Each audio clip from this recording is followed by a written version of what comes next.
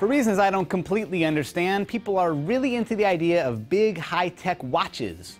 Maybe it was that square iPod Nano, or the insane response to the Pebble Watch on Kickstarter, or the whole Nike Fuel Band and Fitbit craze.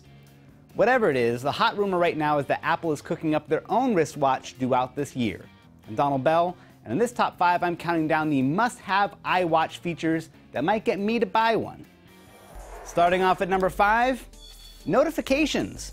Honestly, I don't really want to watch. What I want is a way to obsess over my phone without having to actually take out my phone and look like a jerk.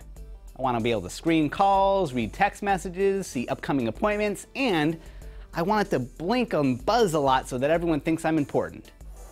Number 4 is a little bit gross, but it's got to be sweat resistant. In fact, they can make this whole thing waterproof by going with wireless charging and sealing the whole thing up, even better. All I know is that if this thing can be undone by a workout or a careless hand washing, it's too fragile for me. I need my pointless status symbols to be military grade. At number 3, connectivity. Controlling music playback on my phone or iPod is the least it can do. I want it to control Apple TV, AirPlay speakers, keynote presentations, talk to Siri, maybe even turn on the lights in my house. Now, knowing Apple, I'll probably get half those features, and then they'll dangle the other ones out for iWatch 2 and iWatch 3, which will come in more colors and be thinner, and then there'll be the iWatch Mini for the kids. I've suffered this abuse before. I know how it goes. Coming at number 2, third-party apps. I don't want this thing to just be a window onto my phone in my pocket. I want it to have its own apps, and I want to see what kind of cool things developers can make. Maybe some little teeny tiny games.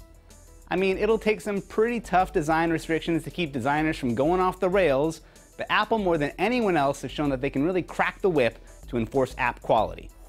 Now, before we get to number 1, let's take a minute to consider all of the features that the iWatch doesn't need. I mean, really, if this thing is like an iPhone companion device, why not let the phone in your pocket do the heavy lifting?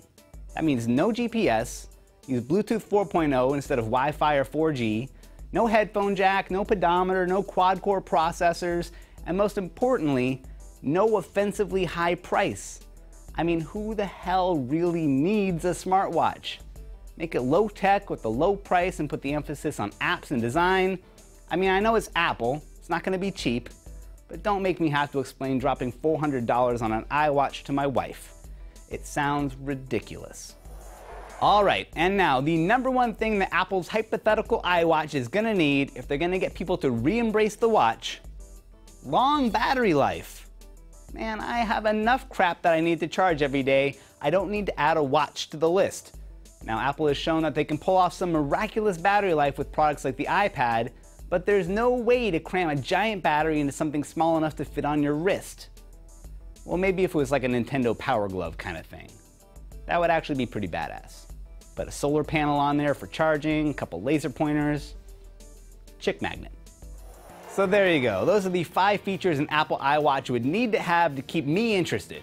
But it's just my opinion, and I'm sure you've got one of your own. So hit me up on Twitter, or leave a comment on the Top 5 blog over at top5.cnet.com. Also, be sure to check out Scott Stein's write-up of 9 features he wants from the iWatch. I ripped you off. I only gave you 5. I'm Donald Bell. Thanks for watching.